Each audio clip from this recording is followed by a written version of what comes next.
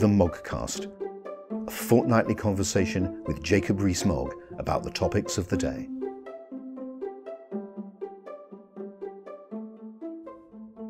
Jacob, welcome to episode 2 of the Moggcast.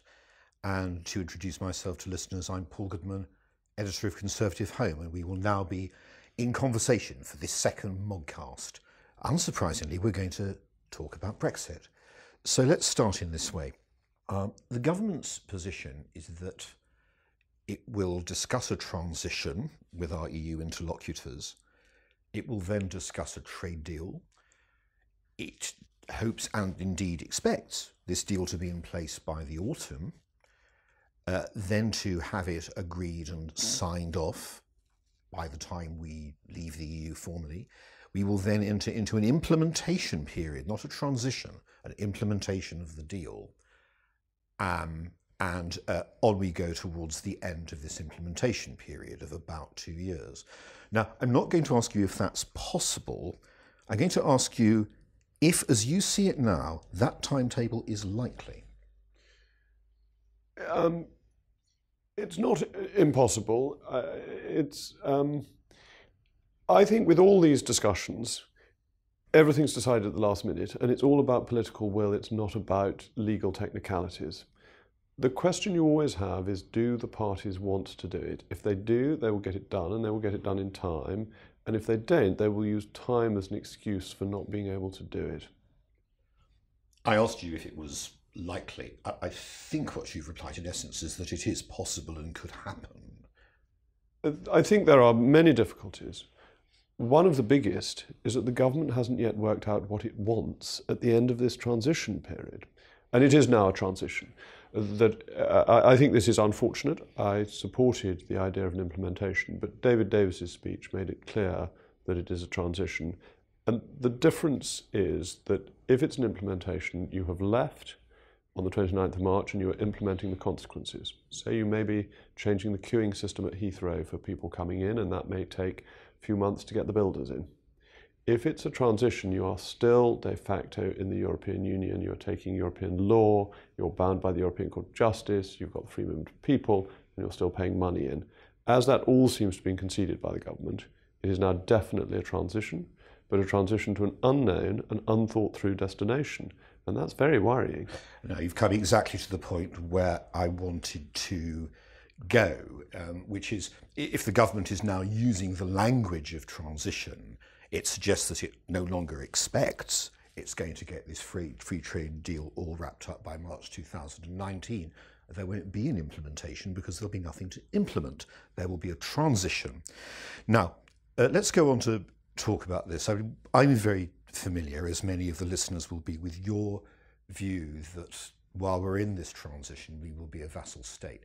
I have to say, it's not a view I've found shared by all members of the Brexiteering Kirk, but there is another I want to put to you, which is that once we get into transition, it's going to be very difficult to get out again.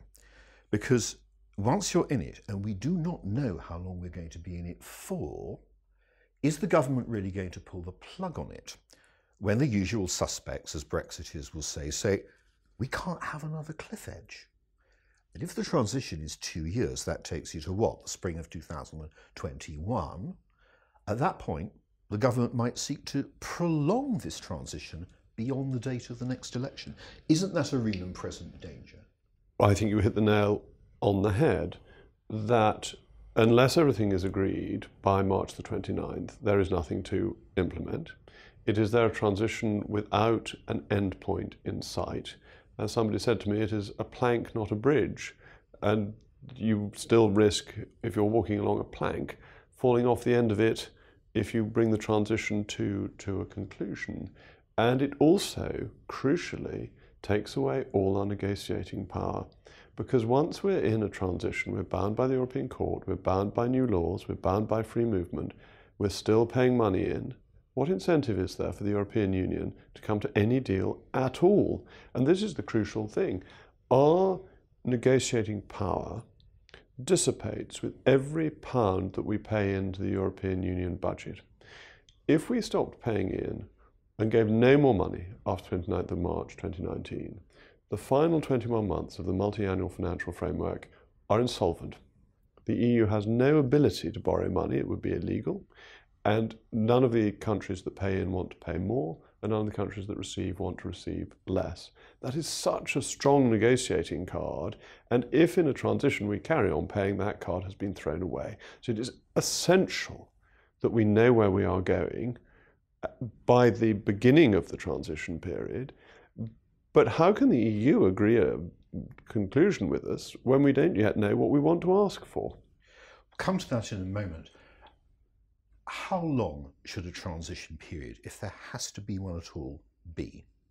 Well, I think Michael Barnier has got it right, that it should coincide with the end of the multi-annual financial framework. That makes sense.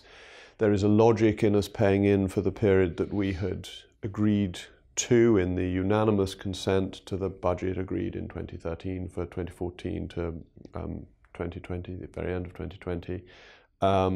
It gives us slightly longer before the next election. And if we know where we're going at the end of it, there are many things that Eurosceptics such as me could accept in a genuine implementation with a clear endpoint that are very troubling if we don't know the endpoint. Do you believe claims that the government, or perhaps civil servants without maybe ministers' knowledge, but that would seem hard to believe, have given secret assurances that the transition period will be longer than 2 years? I think it's improper to blame civil servants.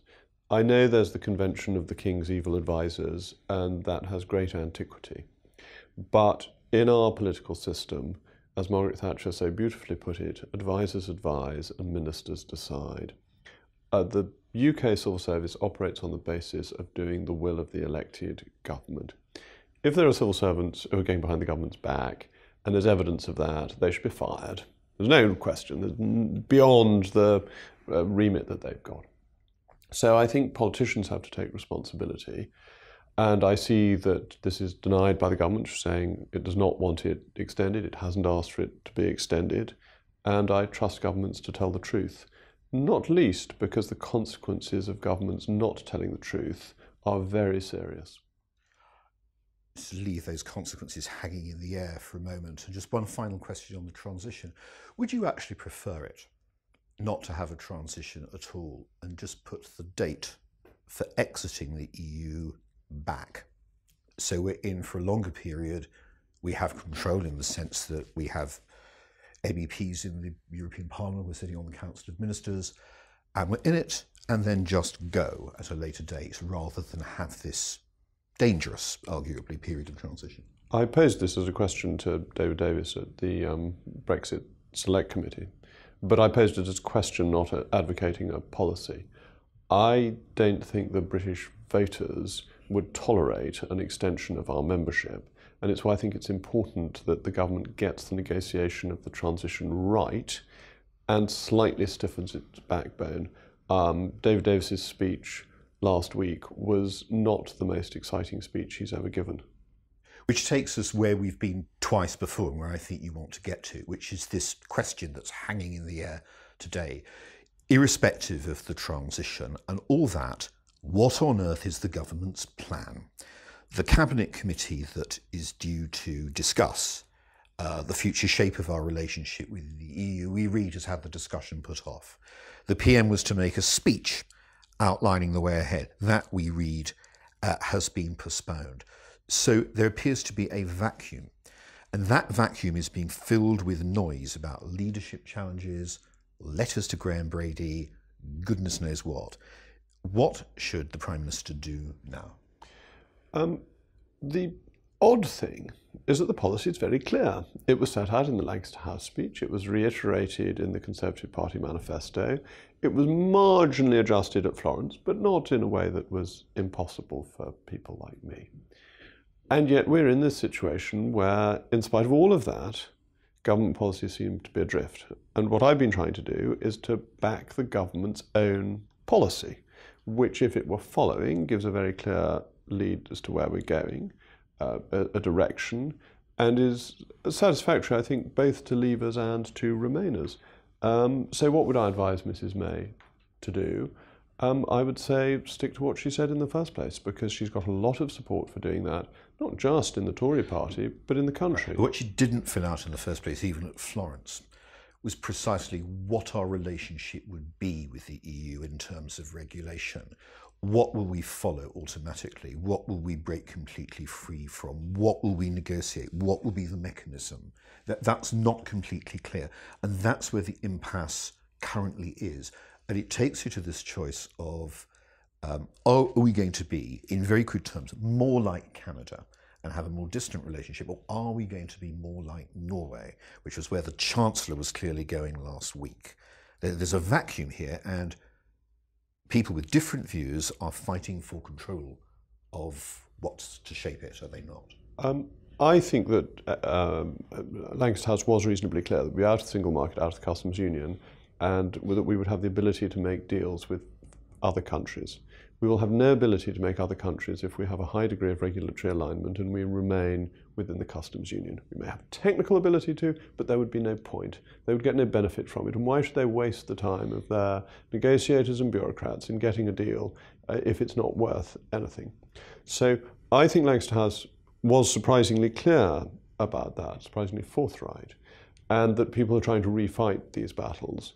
And the Chancellor seems to me to have become a semi-detached member of the cabinet, opposing policy from within it and not following the norms of collective responsibility. If you have a semi-detached member of the cabinet, surely you have to detach that member, do you not? Well, I like the constitutional proprieties, and therefore I don't think it's for me as a backbencher to say who the Prime Minister should have in Her Majesty's government. No, but you're taking the conversation as far to the edge as you can by saying he's become semi-detached, are you not? Look, I think he is ignoring the constitutional norms by not following collective responsibility and making up his own policy. But I'm going to observe the constitutional norms and leave the matter to the Prime Minister. It would also follow that others should draw the necessary conclusion if senior ministers of the Crown are flouting constitutional norms. It is very difficult for government when the First and Second Lord of the Treasury disagree. We've seen this before, when the Chancellor and the Prime Minister are not working together as one, as with Gordon Brown and Tony Blair, as with Margaret Thatcher and Nigel Lawson at the end of her period of office. At that point, it is bad for the government. And this is a real problem, and it's caused by the Chancellor.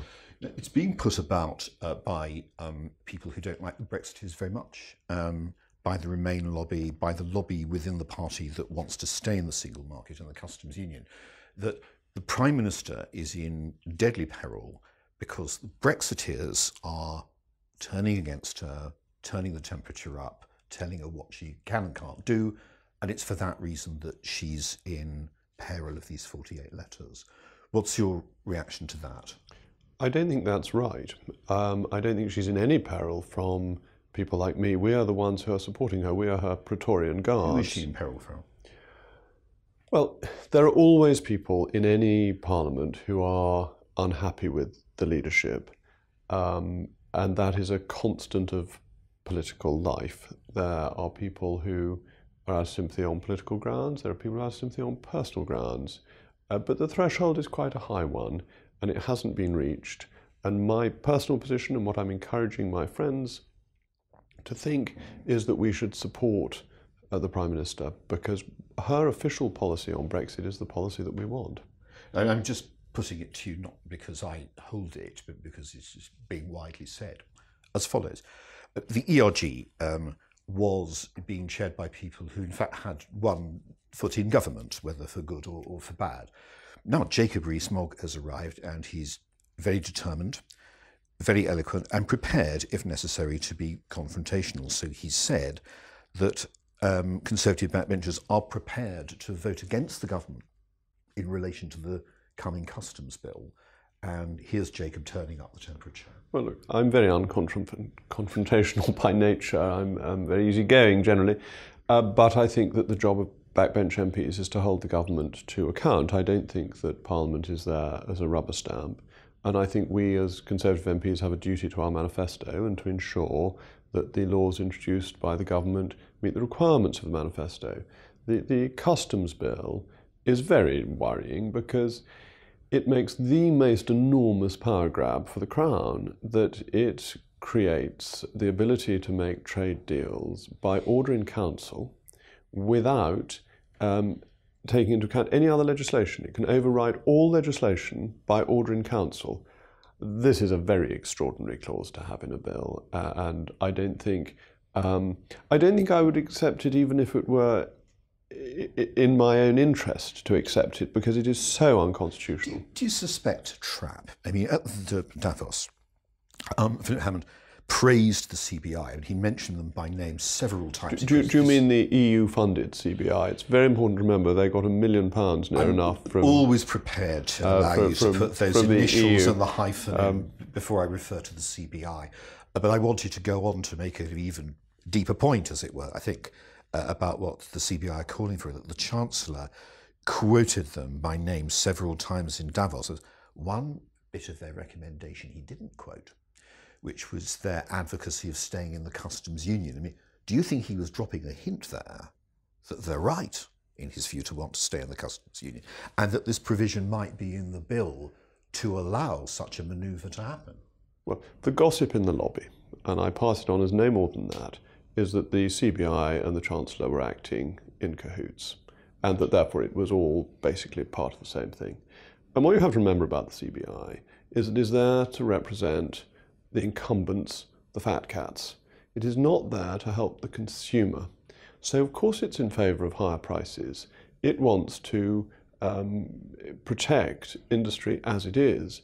It's against competition. Whereas what I want to do is, through free markets and open markets, to ensure that food, clothing and footwear are cheaper, helping the poorest in society most. And what is saddening, really, particularly considering what Mrs May said on the steps of Downing Street when she went in, is that the Chancellor of the Exchequer is in favour of the producer interest of the fat cats against consumers and voters. The issue here is that the person ultimately in charge of all this is the Prime Minister. You said, look, don't blame the civil servants. The civil servants, after all, must do as they're told. That's the constitutional position. Do you think she's taking enough advice from senior politicians in the cabinet, be they David Davis or Boris Johnson or whoever, about what she should be doing, rather than herself being locked away, so to speak, with Ollie Robbins and Hayward and so on? I'm not qualified to answer that. I don't know what is going on privately in Downing Street. One reads different stories in the newspapers and assumes that they're well informed, but I don't have any personal information. But you would urge the Prime Minister to take political advice, presumably, rather than simply say, your civil servants, tell me what you think could be done easiest with the least inconvenience to the system. I would urge the Prime Minister to stick to her own policy. She's very good at that. The Prime Minister is a lady of great principle and forthrightness. Her policy at Lancaster House and manifesto, as I've said, were very clear, very strong, and very popular. And that is what I would urge her to do, is to have confidence in her own good judgment. What do you feel should be done when you see ministers of the Crown referring to colleagues as swivel-eyed? The strabismus question. Yes. Do you know, I think Claire Perry's wonderful. I'm one of her greatest admirers. She's forthright, she's gutsy, she says what she thinks. And if she thinks I've got a strabismus, I'll forgive her, because she's a very capable person and makes a good contribution to public life. Do you think your colleagues are as forgiving if they think they might necessarily be afflicted with the same condition, in her view? Some will mind and some won't. But I don't think the sort of pot shots of rudery in politics should be taken too seriously. You're being very charming and good-mannered, and I really feel ashamed to ask you the next question I'm going to ask, which I have to, really, given these reports of the 48 letters and so on, the general sense of instability. You are quoted in the prints now, in the blogs, as much as some cabinet ministers, I dare say maybe more. You're absolutely not going to stand for the leadership if there's a vacancy, are you? There isn't a vacancy, and the Prime Minister has my full support. All right, that's not a no. I will pass over. You said there isn't a vacancy. You've gone further before and said it's absurd for a backbencher to be talked of as a possible Prime Minister in government. A friend of mine pointed out to me last week that the Conservative Party, when in government, has always had somebody who has been Home Secretary, Foreign Secretary or Chancellor of the Exchequer since Stanley Baldwin. And I don't really model myself on Stanley Baldwin. And you are, though, just in case this point has been missed in the general babble, you're a great admirer of the Foreign Secretary, are you not? And you think he's got a lot to offer. Are you looking forward to his speech on a liberal Brexit that we hear will be delivered soon? I always look forward to Boris's speeches. He's an amazingly charismatic figure. He's a leader. And that is so impressive about him. The remarkable thing is that he could win London twice, essentially a Labour city, but that when he goes out campaigning, people literally stop their cars to get out and shake him by the hand. I'm not sure there are many politicians in this country of whom that is true. He's a leader, you said. Is he a future leader? Well, I backed him for the leadership in 2016 because I thought he would be a very good leader. There is no vacancy for him or for me or for any other of the other people in the Conservative Party because we've got a very good leader as it is. And just to summarise, in your view, really, what that leader needs to do next is to see through the policy on the lines that she announced in her conference speech in 2016, in her speech at Florence after that, and see through the logic of leaving the customs union and make a decision that would set us to be nearer what David Davis has described as Canada plus plus plus. It's an obvious thing to do. Oh yes, and it's easy to do because the President of France and Monsieur Barnier have both said that that's what we can have. And I think we should say thank you very much, that's great, let's have it, let's get all done and dusted, let's not have an implementation period because we can have it by 29th of March 2019, and on we go. The template is already there, the pluses can be added reasonably simply because we are currently very aligned even if we go our separate ways later.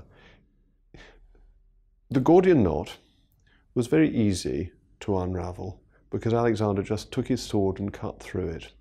I think people exaggerate the difficulties of this. There is a knot, but there is also a sword to cut through it with, and that sword is basically Canada plus plus plus. Just a final question that's aligned. I'm almost sorry to ask it after your perorations. It takes us into a slightly different field, but an interesting one. When we did the first Moggcast, you indicated that there has to be some increase in NHS spending given the pressures on the system. I wanted to ask you how you feel about defence. Defence is the other great pressure point on the government. It's no secret that there's been a to-do between the Chancellor and the Defence Secretary. I looked at the figure and found that were we to spend 3%, funnily enough, it would be in the same general ballpark as the original Boris Johnson £350 million a week figure. It's another substantial tranche of spending. How do you feel about this? What do you think we should be doing about defence? Well, I'd say two things. One is we only have any money to spend if we grow the economy, and we can do that by leaving the customs union, the single market. So it ties in with Brexit. There's a huge Brexit dividend because of the freedoms we will have economically outside. And the second thing is that I am an admirer of Gavin Williamson, and he pointed out recently some of the risks from Russia.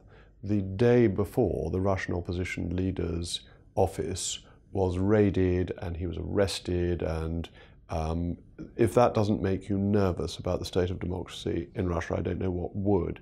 So without being Reds under the bed about it, I think there are risks in this world and we need proper defence, and that we want to revisit defence spending. But I don't want us to start spending money on everything. We still have limited funds and it's a question of choice. But these choices become easier if you make the right economic policy, which we get to the sooner we get free of the single market and the customs union. Your view really is leave the EU, grow the economy, and then at least it would be easier to meet the needs of the health service and defence, both of which you want to do. Both of which I want to do, but don't set arbitrary targets as a percentage of GDP. I think hypothecated spending and hypothecated taxation are really, really bad ideas. And we shouldn't weaken on that because of temporary spending concerns. Obviously not in favour of the Nick Bowles turn national insurance into a national insurance health tax. I'm so in favour of Nick Bowles as an individual. I think he's one of the most important and interesting thinkers in the Conservative Party. But the problem with hypothecation is that you find you have the wrong amount of money, and then you have to make it up from somewhere else, or you start raiding it. And actually, I think from what you said, you're not in favour of adopting a 3% target I wouldn't say for defence. No, I think these targets are dangerous as well, because if we grow the economy, we may be able to do it on a lesser percentage. If, on the other hand, the economy shrinks, we may find that we've got to spend more because defence remains such an important priority. I don't think these targets are the right way of determining taxation and expenditure. Jacob, thank you very much. It's a fascinating discussion. Who knows what we will find when we sit down with you in a fortnight's time. But for the moment, that's all. Thank you very much. Thank you very much. The Moggcast, a fortnightly conversation with Jacob Rees-Mogg about the topics of the day.